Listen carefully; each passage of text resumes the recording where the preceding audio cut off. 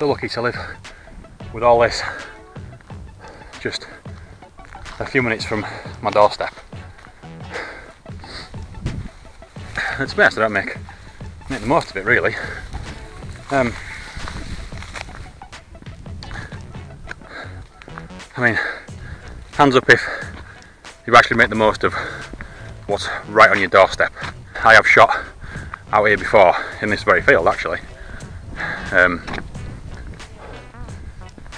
But I mean, that it doesn't happen regularly enough. I mean, it took me about 10 minutes to run here, and open fields, it's beautiful.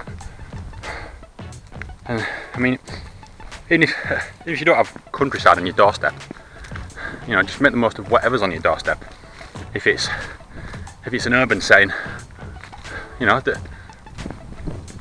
not just my stuff, but you've seen loads of people's images of urban photography. Just, you don't need to travel miles and miles to be able to take photos of interesting things. Sometimes your doorstep is where it's at.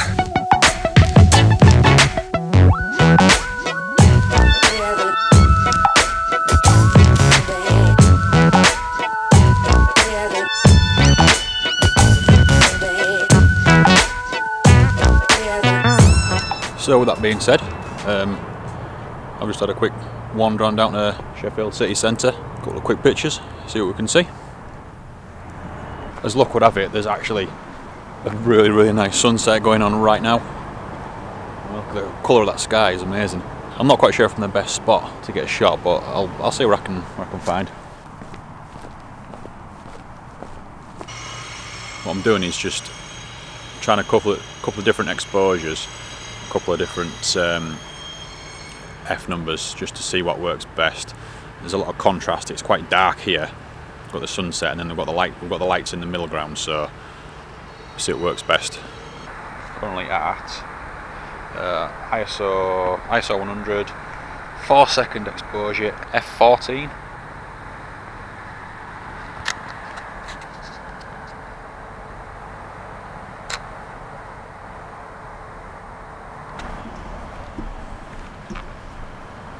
Yeah, that'll do to start the night off. Walking down towards the train station, just with these awesome purple thistles. They've got this lovely sort of long golden grass here.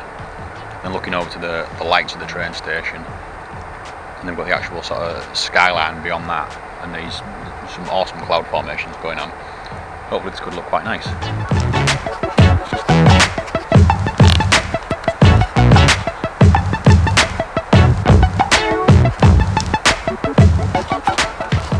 Again, I'm just trying out a few different exposures, just with such variation in lights and shadows. It's hard to get it. It's hard to get the exposure just right.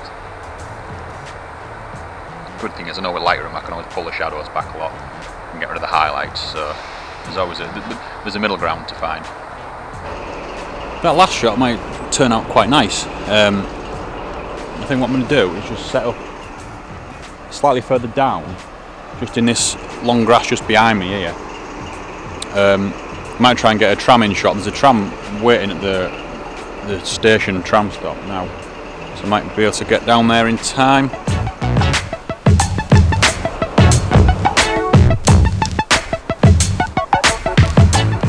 I don't like it. Yeah, coupled with the fact that the grass is moving too much as the breeze is picking up, so I don't like it. Let's see what else we can find.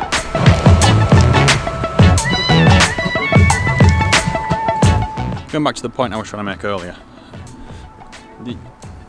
You can travel all over the place. And I would love to travel all around the world and see some amazing locations and photograph them. But if you can't do that, you're going to make the most of what you've got on your doorstep. Be that countryside or trams or whatever. Just make the most of it. There's always a composition, there's always a good picture to be had. Wherever you go, wherever you happen to be.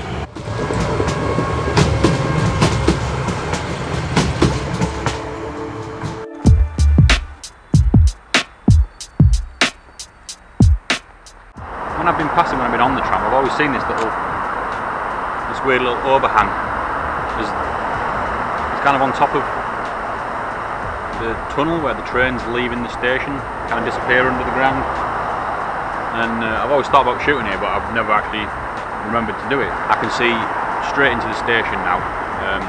I'm practically looking along the length of all the tracks. There's 1, 2, 3, 4, 5, 6 train tracks, but the road on the right. So there's all these lines coming up and down the frame this way. It's fantastic, and hopefully at least one of these trains is going to set off and do something in a minute. That'll make it a bit more interesting shot.